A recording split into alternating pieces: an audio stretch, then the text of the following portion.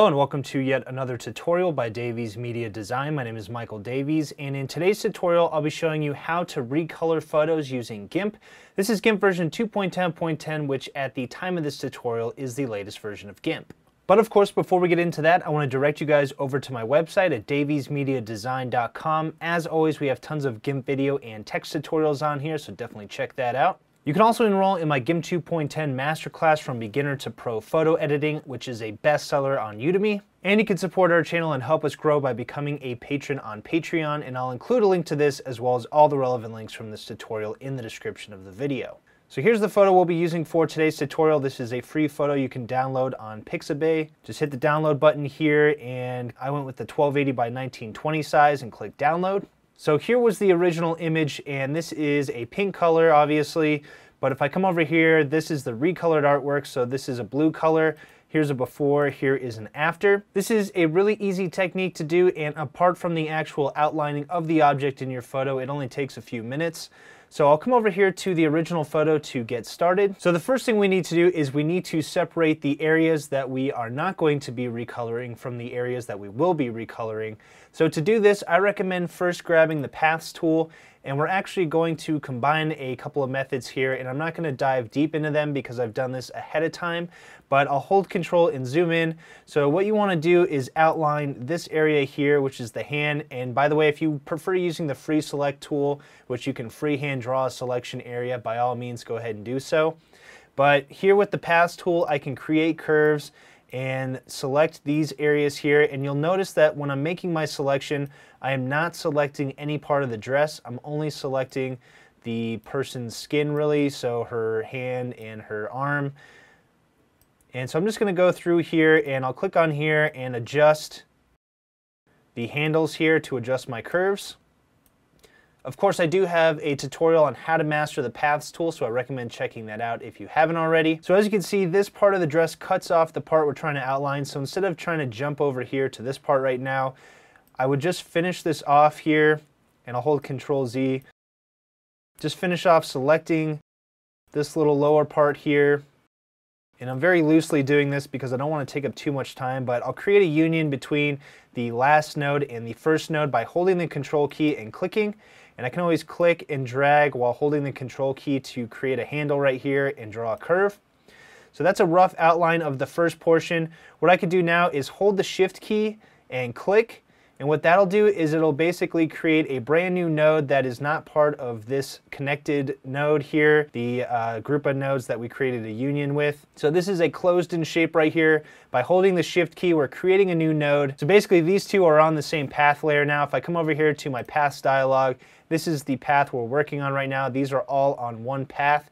The reason these two other paths are here is because I imported them. These are the finished paths that we're going to be using for the remainder of the tutorial. I'll come back over here. So I held Shift and created that node, and now I can continue drawing. And so I want to outline the arm here. And what I did is, and I'm just going to loosely do this, so I outlined all of this, and then I came in here and I didn't outline the top portion here. We're going to use another method to do that because it's a little bit more complicated there. So you're going to outline this with your Paths tool. You're going to come over here and we're going to cut out the portions of the dress. Come down here, hold Control, create a union, and so now you have your two shapes here, and this is what made up my original path that I drew for the arm. So if I grab a different tool, that'll hide the path we just drew, so that was this path. This is the sloppier path. And if I come over here, this is the imported path, so this is the cleaned up version that I spent a little bit more time on. So you guys will do that for your first set of paths. And you can see here that these two are separate shapes, but they're part of the same path layer. So now what I need to do is I need to also select the main portion here, and let me come away from my Paths dialog and hold the space bar to move around my image. So we need to select the upper body here of our model, and this is going to be a little bit hard to do because we have these hairs sticking up here, and we've also got a bunch of hair down here. So this is really going to be a challenging shape to select, but we're going to try it anyway, and there's going to be some methods we're going to use throughout this tutorial to fix some of these areas that are maybe a little bit harder to select. But what I'll do first is I'm going to hold Control and zoom in. So I'm going to get rid of these hairs standing up here because I don't think they contribute to the photo and all they do is complicate it. So I'll grab my Heal tool here, And I'm going to shrink the size of my brush, and then I'll hold Control and click over here to grab a source, and then I'll just paint out these hairs that are sticking up. I'm going to hold Control Z. Make sure you don't paint too many of the dark areas because it will start to give that sort of smudged look that you just saw there. So we're only going to paint the lighter areas here. So right there, there's that smudge I was talking about. So I'm being careful here not to select too many of the darker portions. So work on this hair right here. Get rid of that little smudge right there. So you're just going to do this until you've sufficiently gotten rid of these hairs sticking up. But what I'll also do now is I'm going to grab my airbrush tool, and I'm going to airbrush some of those areas that maybe were causing some smudging with the heel tool. So I'll grab my airbrush tool. I've got the opacity turned all the way up to 100. And now I'm going to hold Control and click to grab a color here. And then we're just going to paint over this with the airbrush tool. So you may need to just select this multiple times here. And I'm also going to actually change my brush to a hard brush here. So this is a brush with the hardness of 100. And I'm holding Control again to select colors here. So you can see this harder brush is basically doing a better job of painting over these little hairs that are sticking up. And I'm sort of painting over parts of the hair right here. That's actually not what I want to do, so you can always go back and redo this. And I'm going to hit Control Z. For this one, I'm actually going to use my heel tool because it does change colors here. This is a gradient. And if we just use a single color with the airbrush tool, you're just going to see a single color streak going through that gradient. And that's not what we want. So you've got hair sticking up here as well. I'm just going to leave those for now. I think you guys get the point. But I'm going to hold Control and zoom out. So now what we need to do is we need to use the Foreground Select tool to select the upper portion of our model here. So I'll come over here and grab my Foreground Select tool. And now with the free select portion of this, I'm going to select the foreground, which will be the upper area. So you'll notice that I'm not selecting the entire person here against the background. I'm only selecting the portions that are not the dress. So I'll hit the Enter key. And now I'm going to paint the foreground area, so I'll use the right bracket on my keyboard to increase my brush size. I'll come over here and change the foreground color to something that has a little bit more contrast, so I'll go with this green here. And make sure that your draw mode has switched over to draw foreground. You may need to manually switch that. And so now I'm going to just loosely color the foreground areas here. And again, I said loosely, so you may need to go in here and just refine this because basically the areas you see right now that are painted regular may end up being part of what is going to be a selection area eventually. So the more accurate you get this portion, the better it'll look. Although we still have one more step that involves an algorithm that will try to select other portions here. So I'll just leave this as is for now and hit my Enter key. So as you can see, the algorithm has made an attempt to select everything that is our foreground object. There are still areas in here that we need to draw as our foreground. So just go in through here. I'm not going to spend too much time on this, but go in and just refine this algorithm until you get a pretty good rough draft here. And I'm going to hold Control and zoom out. So this is actually pretty decent, so I'll hit the Enter key. Now we have a selection area around our foreground. And what you can do now is you can hold Control and zoom in. So we have some holes here, and what I can do is go to Select, Remove Holes. So that's one step to get rid of any unnecessary selection areas in here. Something else you can do is you can come up here to your lasso tool, change the mode to Add to Current Selection, and then just freehand draw any major areas that got left out. So this area is one example, and I'm just doing a really rough job here.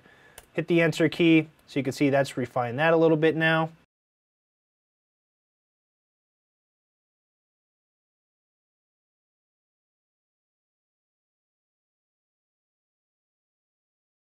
So the next thing I need to do is I need to convert this to a path. So come over here to my Paths dialog, and I'm going to come over here and click the Selection to Path option.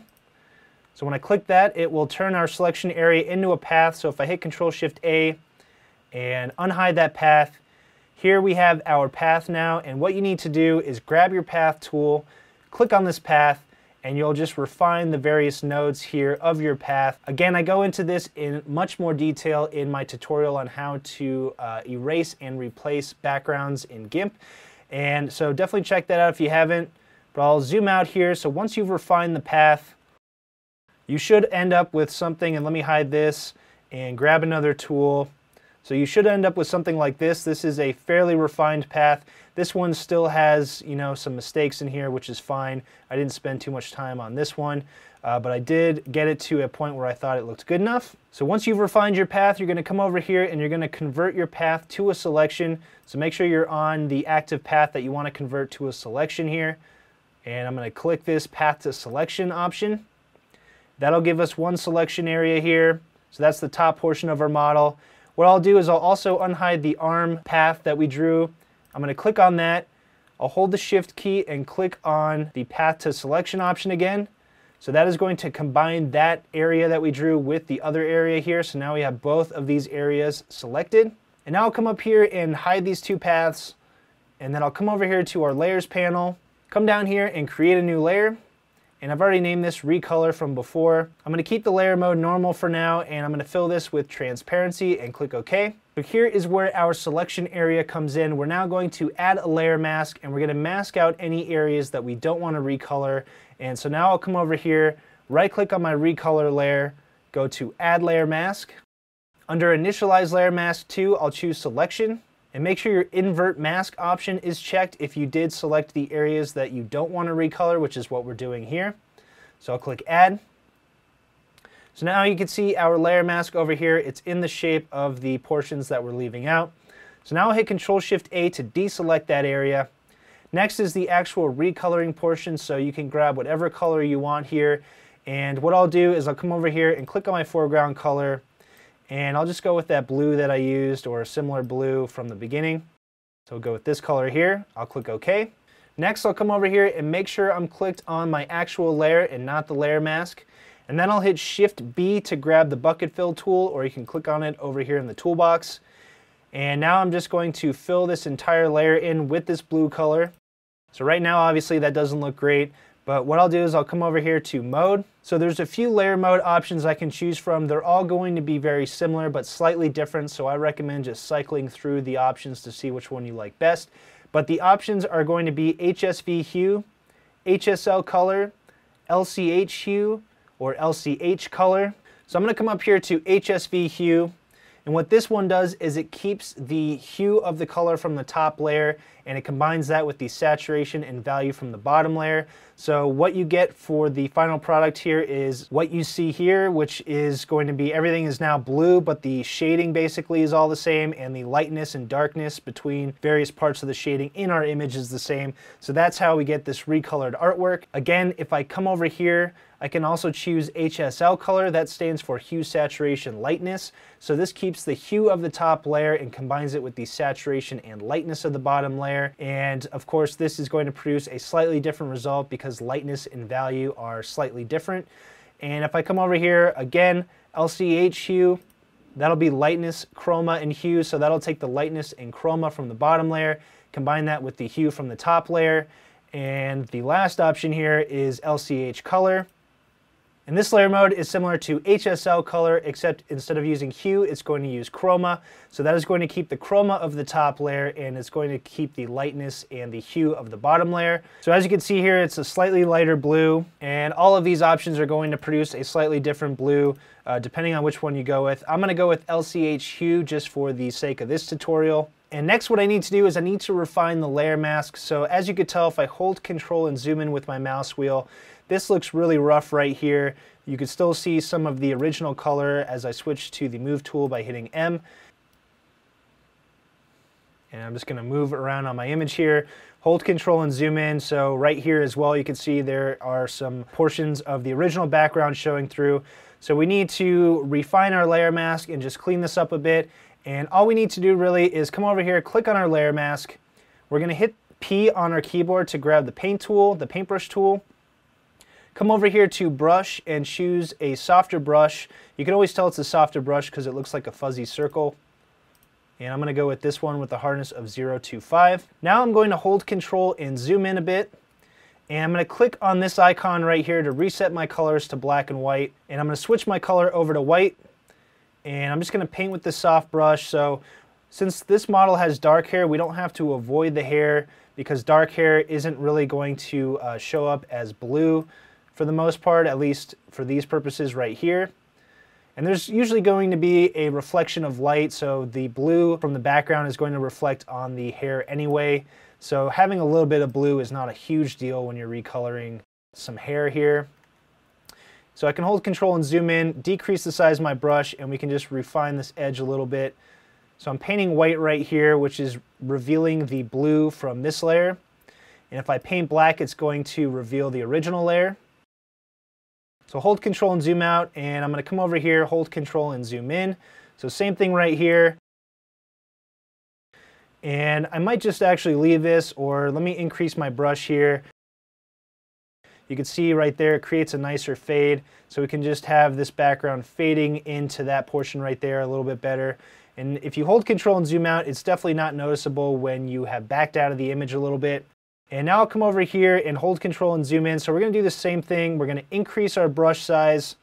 And since this part is all showing already anyway, we can paint on this, and it's not a big deal, as you can see, because that's already blue.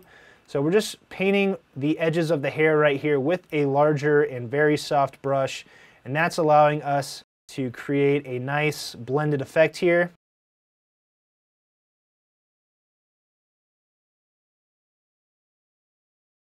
So decrease the size of my brush using the bracket on my keyboard, the left bracket. And I don't want to overdo painting the hair blue, but I think that looks pretty good right there. And you can always come over here, and any portion where you see obvious signs of the original background, just paint over that with your soft brush. And there's our final image. So now that we're finished, let me just switch the colors out real quick to show you what this looks like with another color. So I'll come over here, select green. Let's go with like a nice neon green. Hit Shift B to grab my bucket fill tool. Come over here and click on my original layer. So click off the layer mask, fill that layer in with green. And now the girl is wearing a green dress. So as you can see, once you create a refined layer mask, it becomes pretty easy to recolor your artwork. You just have to click and change the color of that layer that you're working on. If you have multiple areas of color that you want to change the color of, just create another layer and another layer mask, and just select out all of the areas that you don't want to recolor and add those selection areas to your layer as a layer mask. Alright, so that's it for this tutorial. Hopefully you liked it. If you did, you could subscribe to my YouTube channel at youtube.com/daviesmediadesign. You can visit my website at daviesmediadesign.com. You can enroll in my best-selling GIMP 2.10 Masterclass from beginner to pro photo editing on Udemy. And you can support our channel and help us grow by becoming a patron on Patreon. And I'll include a link to that as well as all the relevant links from this tutorial in the description of the video. So thanks for watching, and we'll see you next time.